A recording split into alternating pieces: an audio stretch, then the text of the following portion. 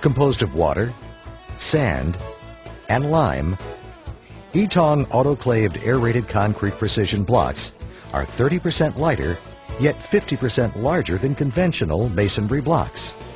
Lightweight, yet solid, a single Etong precision block can safely support an axial load of more than 20 tons.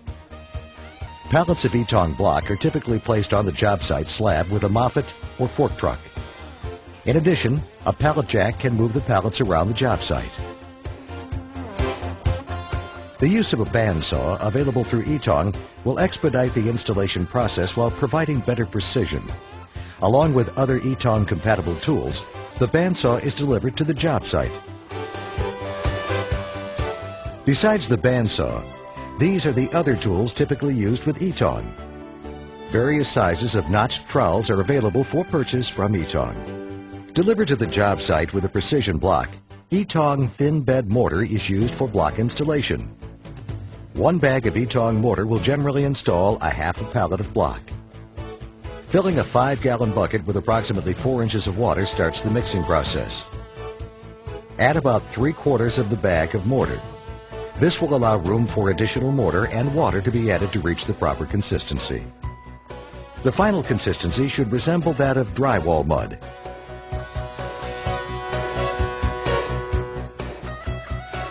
Stacking the block in this configuration is recommended.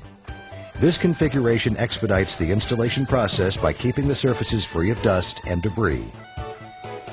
Once the block is stacked for convenience during installation, the slab is shot in to determine its highs and lows.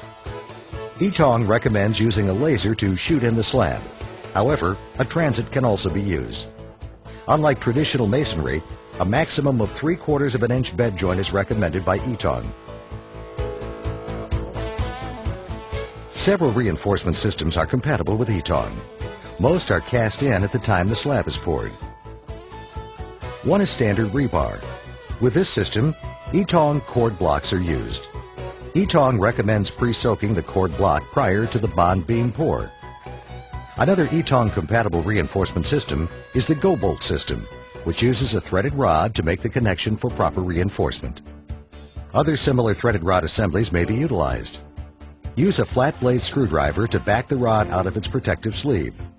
This exposes the rod for the coupler connection later in the installation. Next, verify the threaded rod locations. Typical corner placement should be approximately 4 inch by 4 inch from the outside edge of the slab, with mid-wall threaded rod locations approximately 5 inches from the outside edge of the slab. A simple piece of duct tape can protect the threads from mortar or thin bed. If errors occur with the placement of the reinforcement, the slab can be drilled and the reinforcement rod epoxied into the slab. Check with local building officials regarding details. The first level of Etong, called the leveling course, is used to correct any deviations in the slab. Accuracy of the leveling course is vital to the remainder of the installation. The head joints use Etong thin bed mortar. Remove the clean block from the stack. Note the ergonomic handholds on Etong precision blocks, which contribute to ease of installation. Set the level course blocks into a full bed of type M, N, or S mortar, which is supplied by the project's general contractor. A rubber mallet is used to assist with leveling. Check the level on both sides of the block for accuracy. The top of the leveling course block is reshot in with a laser to establish the leveling course elevation. Typical corners are squared in at 90 degrees. Once the corners are set in at the established elevation, then the block between the corners can be ranged in using a string line. For long walls, a masonry twig will ensure the proper height. Cord block, available from Etong, is placed at the location of the reinforcing rods. The first cord block in the leveling course is notched to create an inspection hole.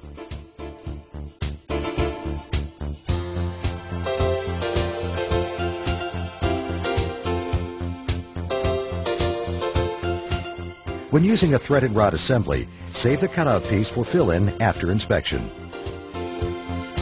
Absolute accuracy is of paramount importance to the leveling course. Remember to use a full bed of type M, N, or S mortar, but no more than 3/4 of an inch.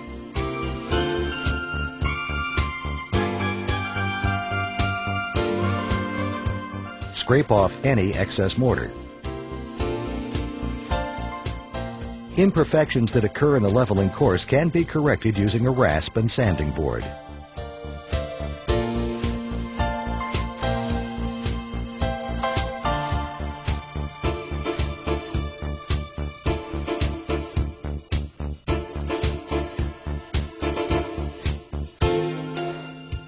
It is extremely important that the top of the block is brushed off following sanding.